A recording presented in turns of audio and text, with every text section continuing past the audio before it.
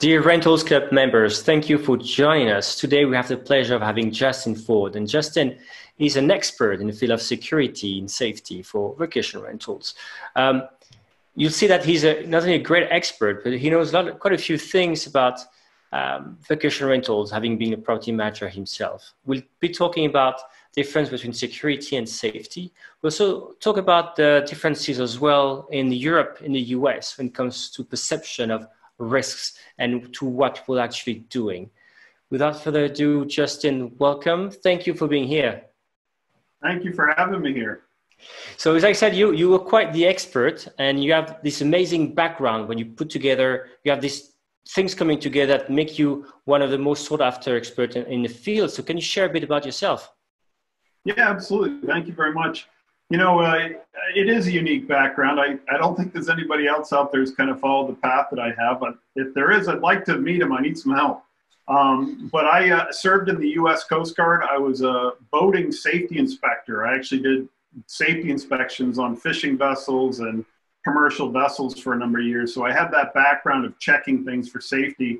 And then after the Coast Guard, I actually got into vacation rentals via boat rentals. That was my first start. And it's interesting. Most people go real estate into rentals. I went boat rentals into home rentals. And after doing home rentals and being a property manager, I've been doing that now for over 20 years. I was also a firefighter, and I combined all that experience together, 15 years as a firefighter, over 20 years as a property manager, and then that background in the Coast Guard, and really put that to work, focusing on safety in the short-term rental industry. Exactly. So safety and security are not exactly the same thing, right?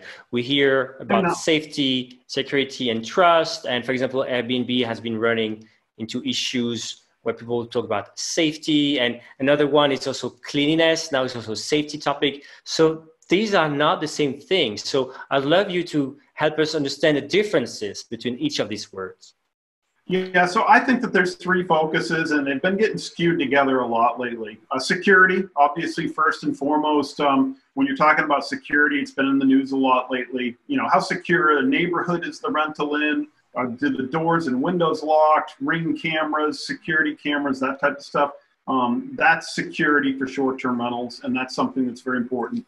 Health is really what COVID, I think, is all about when it comes to short-term rentals. How healthy can the guests be when they're staying there? Are they going to get sick because the cleaning procedures aren't attended to properly? What type of cleaning procedures are done to ensure the guests can have a healthy stay? And then safety, which has been used for everything. Safety is a basic core focus in a short-term rental that addresses things that are going to ensure that the guest doesn't get injured or hurt, or worse, dies because of an accident in the rental due to carelessness in the way that the rental is set up. So these are very distinct things, and maybe to give some color, what are the things you've seen, or like a few examples, or one big example of what it really means in a vacation rental? Because we're talking a bit, but sometimes, you know, watching what you do, and I've seen videos of you walking around houses, walking around vacation rentals. I'm like, wow, I had not realized that running a vacation rental was like, you know, basically putting my guests into a minefield, right? So what are examples of really things that people should be aware of, and that they think, yeah, no, I'm fine. I know what I'm doing. Yeah, you know, it's a great point. A lot of people who, I haven't met anybody, maybe you have, that they said, when I grow up, I want to be a vacation rental manager. This is something that's new. It's only become really big in the past 10 years, even though obviously it's been around for a lot longer than that. So when you look at typical careers that people choose, there's tons of education and training. You know, a doctor doesn't get to touch a patient for 6 years. A pilot doesn't get to fly a plane till he's gone through everything. And yet so many of us have jumped into the vacation rental industry with just assuming that, well, I know what I'm doing. I live in a house. I spend 50% of my life in a house. I'm an expert on that. I can rent it out. I know how to pick out the right linens, and I know how to paint the room the right way and put the right amenities in. And they miss out on something very key to that. And that has to do with their familiarity of what they're used to with the way a house operates versus paying people that are coming from all over the world. One of the greatest examples that I like to talk about of this, there was a family from Chicago, Illinois, lived in a condo, townhouse type of building. They didn't have a wood stove. They didn't have a fireplace. They didn't have matches, and they raised their children there. They never had to talk about fire and fire safety and matches and candles because that's just not something they had in their house. And then they went and rented a vacation rental in New England, and the two kids, 4 and 7, ended up catching the house on fire because they found some matches and started playing with them. And the host and the owner of that rental property never even thought about that. They thought, hey, let's leave matches out in case people want to, light a birthday cake or make a fire. And yet here this fire burns the house down and it killed the grandfather and the dad. And so that really highlights, you don't know who's coming to stay. You don't know what their background is. You don't know that they may not be able to walk well in a low lighting situation, that they might be more susceptible to trips and falls than other people. You've got to step back and you got to prepare your house to make sure that when people are staying in it, that they're going to be safe from every different angle. I think that's very interesting. What you're saying here as well is that I think, for example, about vacation rentals, luxury ones on some Caribbean islands that I may know a bit. Right now, for example, we are refurbishing one of our rentals, right? And it's super, like the design's amazing. We have, boutique designer furniture things from Italy, beautiful, right? But the idea that we should have like a fire extinguisher on the wall, or that, the pool should have some kind of protection railings or marking to have, that would make my, interior architect jump and say, that's just terrible. So how do you balance this out with people who tell you what, it's just security. Yeah, it's important. It does not look great.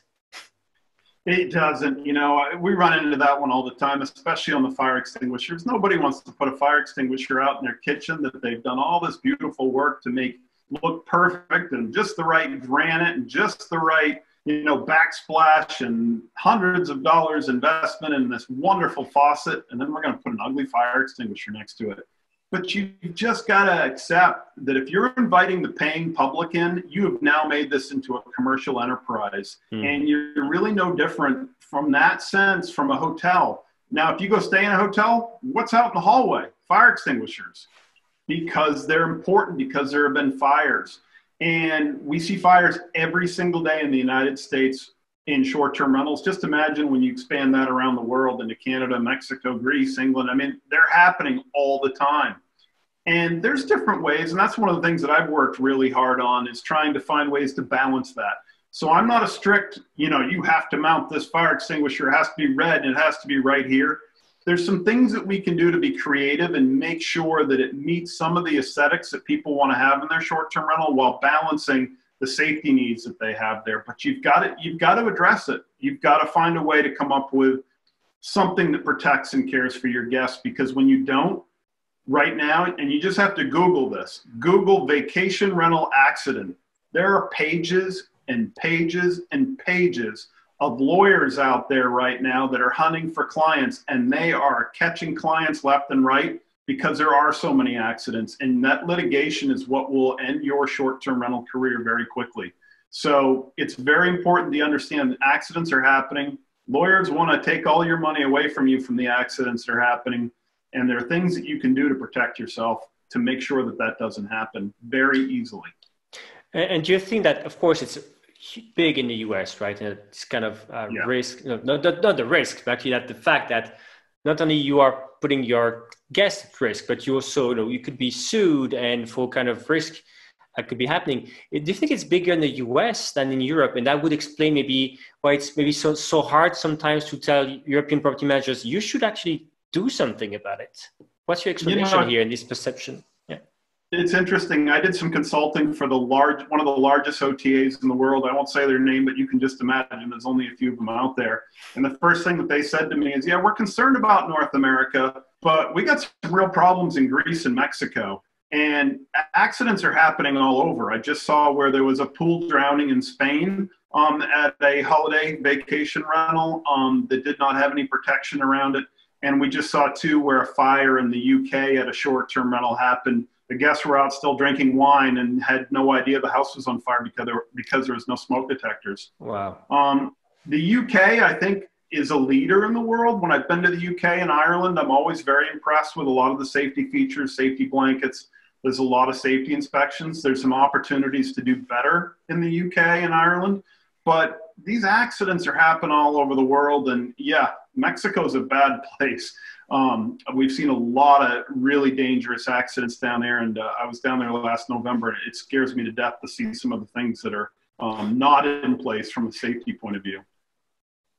So we talked a lot about the different risks or different things that could be happening, but of course you have this great knowledge, and there's probably ways to benefit from that knowledge or to contact you. So what should people be doing if they want to reach out to you, know more, or get help on this?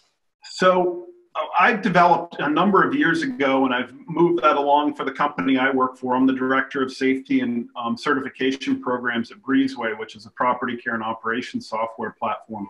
And I'm in a really unique position there because I don't do software, but we're there to support our customers or anybody really who wants to come to us and seek help.